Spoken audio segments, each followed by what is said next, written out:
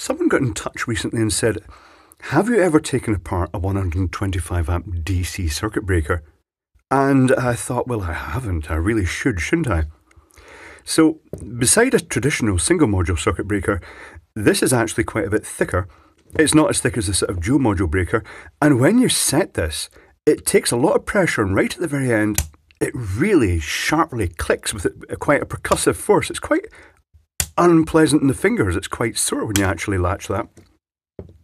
And the important thing here is that it's DC as opposed to AC, which is interesting because, let me bring the notepad in. With AC, if that's this 0 volt line, with AC it's a sine wave, and every time the voltage passes through the 0 point, the current drops to 0. With DC, it's always present. There's always going to be current flowing, so it makes it harder to break that current because it is continuously flowing. There's no sort of zone that it sort of breaks in this, as the sine wave has. So I'm expecting a slightly different construction inside this, but there's only one way to find out, and that's to open it up. And then I'll compare it to what you'd normally find in a standard circuit breaker. I'm thinking initially that it's going to have much wider opening contacts. The other thing I'm interested in is the fact it's 125 amps. I wonder what the solenoid mechanism's like inside, if it has a solenoid. So I'm going to pause momentarily. Am I going to pause momentarily? What drill have I got in my drill here? Is that going to fit? That'll fit. Yeah, let's not pause. Let's just start drilling. Ooh, that's promising. And we'll see what's inside. Hopefully not a really huge, powerful spring.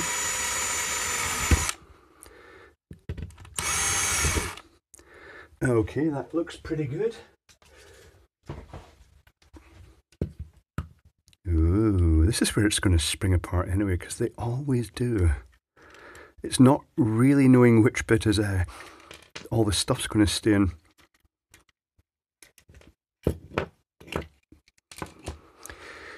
So what are we seeing? We're seeing, for a start, the coil here is just literally two really thick turns.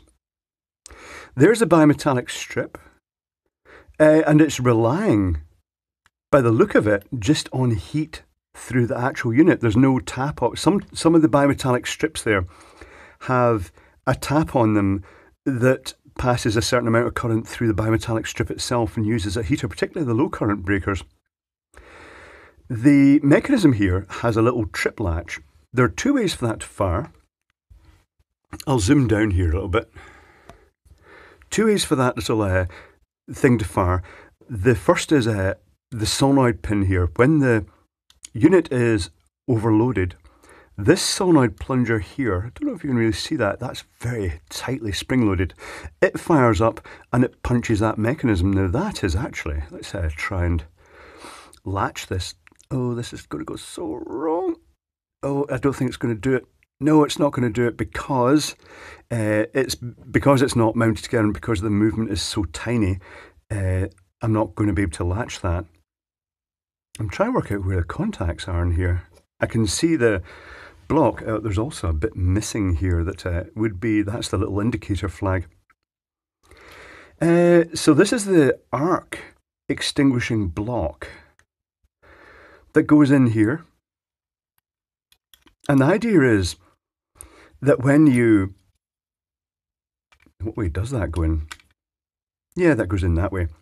When the circuit opens, as with traditional AC circuit breakers, the arc that continues to flow rides up the copper and it gets extinguished by these sort of plates here, and they have to absorb the sort of heat from the arc to break it. And ultimately that's what they're doing here again, but they're actually just doing it over a larger area. Where is the contact? I can see lots of braided connection here. I guess that's the contact there. I'll lift this out so you can actually see it. Looking out for really big springs.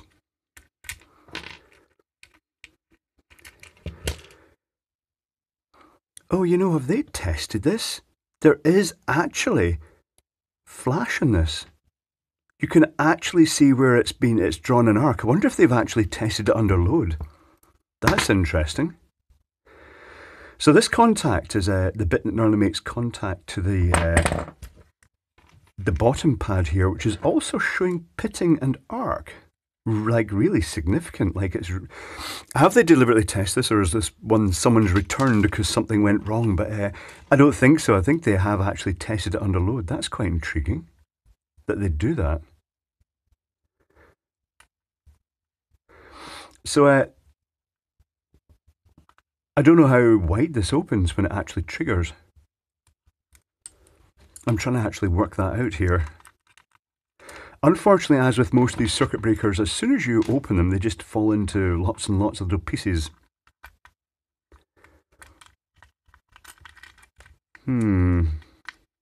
That's not terribly helpful.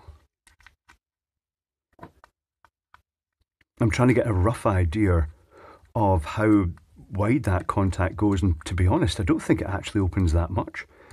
It doesn't seem to open any further than a traditional circuit breaker, because something like this would normally open about 5mm, and this one also seems to be the same thing. But you think 125 amps, that's a lot of current.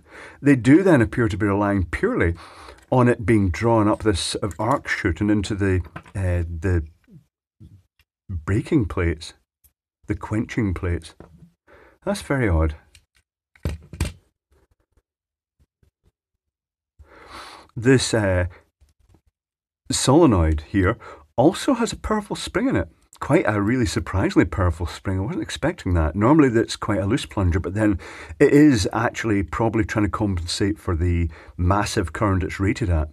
It is going to break at a significant multiplier of the 125 amps it's rated at. So it's going to be hundreds of amps probably before that solenoid pulls in, the plunger goes up and hits the trip mechanism. But that's strange. I was expecting the contacts to be just wider, but they're not. They've effectively got one contact either side with lots of braid. It's a wonder that this is maybe why they test them like this. It's a wonder that braid doesn't actually get in the way of operation. It really is basically sort of folding out from... Where is that attached to? It's spot welded. The centre of the braid has been spot welded onto this of the windings that are, well, I say windings, they've been pre-formed and then placed around that coil. So it's been spot welded in the middle, and then either side has then been spot welded onto the actual two contacts. So it is two completely separate contacts. I wonder if that's why one of them is slightly pitted, and the other one isn't. It's like it's done the brunt of it's the one that's drawn the arc. Maybe there's an advantage to having two separate contacts in that way as well.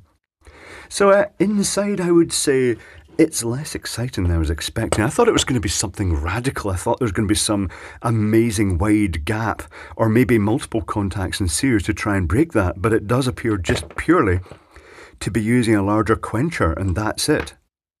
Which makes me wonder, is it really rated for DC? It's odd. I'm not sure, maybe you guys have opened other DC breakers. I just would have expected for 125 amps something a bit more than this. But another thing worth mentioning about this is that it is a cheapy unit from China.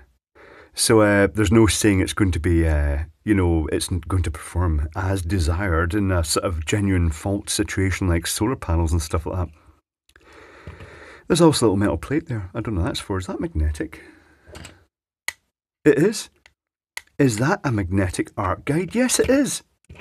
There's a magnet either side to actually draw the arc in. That is weird.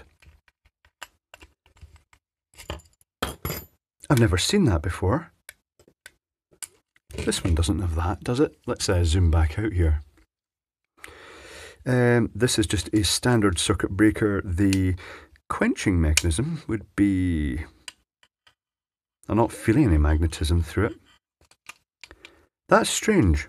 Maybe the extra secret to this is the magnets to actually pull the arc in quickly. And that would be quite interesting. That would make it fairly unique and different to the standard units.